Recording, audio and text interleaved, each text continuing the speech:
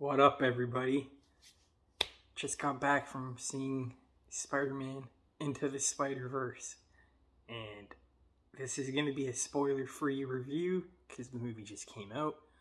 I do plan on seeing it again tomorrow because there is some stuff I missed, and probably on Sunday I'll drop a review spoiler talk, and then we can talk all about the movie there.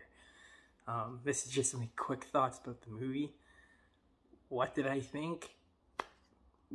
I think it was perfect. There's not probably anything from this movie I would change. This movie was everything as it was advertised. And I think the story here is one of, if not the best, Spider-Man story. I love the original Spider-Man story, so obviously with Tobey Maguire, but this, they did something different, which I'm not going to explain. They did something completely different that was a huge risk, and it might not work for some people, but for me, I got the perfect villain, which I wanted more of in this movie. We got the perfect cast of characters. We got the perfect soundtrack. The score in this movie is nerve-wracking. For a Spider-Man animated movie, I was really curious before I saw the movie to see how dark and emotional side they would go. I love the first one. I do feel like it could have used a bit more emotion because that's what makes Spider-Man so appealing.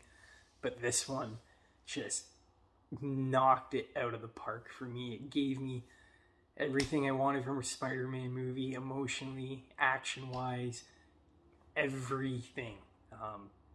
I was sad when the movie ended. I was really sad because I was having such a blast. But this is a two-part movie, and I think I knew a while ago, when I think I kind of forgot, because I did read something online, but I didn't know if it was real. So we were watching the movie, and then my buddy, I was sitting there, and I was like, okay, it's a 2.5 hour movie. We're 2 hours and 15 minutes in. There's only 15 minutes left.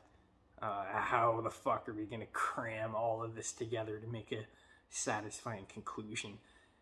And it was funny, as I was thinking that to myself, my buddy turned around, and he's like, yeah, I'm pretty sure this is a two-part movie. And then I was like, okay. And I got a bit of relief after that, because I was a bit worried. And I didn't want to keep being worried through the third act. I kind of relaxed after that. It sounds kind of stupid. But it leaves off so much potential for this next movie. And who knows, man? This next movie could be not that good, or it could be better than this one. But this is a lot of setup, and it just works. It works perfectly. All the characters bounce off each other really good, and for the most important aspect of this movie to me was the emotion moments and how well they were handled, and how many scenes there were of just letting the characters breathe and get everything out. It was so well done. There was one scene in particular I almost cried, but I held back my tears. 10 out of 10 movie for me. I can't wait to watch it again.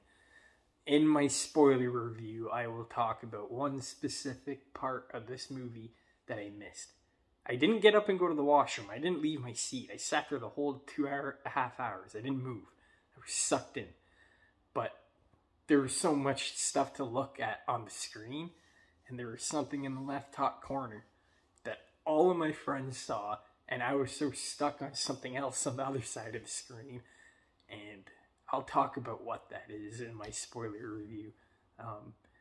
Just a great Spider-Man movie. Like I said, character-wise, this is some of the best work I have ever seen. And this is going to be an awesome year, guys. We've been getting spoiled with Spider-Man. With Tom Holland's MCU Spider-Man. We got Spider-Man PS4, Miles Morales PS4. And then we had Into the Spider-Verse, and then we had No Way Home, Far From Home, Homecoming. I don't know why I said those in reverse. And then we're getting the new Spider-Man game this fall. Like, it's just been insane, and I'm not burnt out on superhero movies a little bit, but in Spider-Man movies in general, I don't get tired of it at all. I could see Aunt May die a million times and still get emotional because that is a character I grew up with. And I don't know how they're going to handle this next movie, but I really hope they take their time. I don't know if there's a release date, but please take your time. Make sure it's the best, because from these past two movies, Sony has just showed how capable they are of making a great movie. And I'm not saying they're bad. I personally love Venom. They're stupid fucking movies. Do they do the Venom character justice? Yes and no. They could have done a bit better, especially making it rated R. I know a lot of people hated Morbius. That's also Sony. I don't know if I love it, but I do have a special place in my heart for it. I really enjoy it.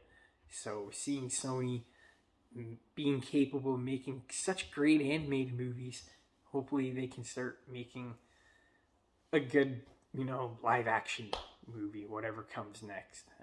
I know there was a Sonyverse was about to start at some point, but I don't know, they had the Vulture and Morbius in the post-credit scene, and then nothing's ever happened since. I have no idea what the fuck's going on with that. So my spoiler review will be dropping on Sunday. Thank you so much, everyone, for watching. I appreciate it. Take care.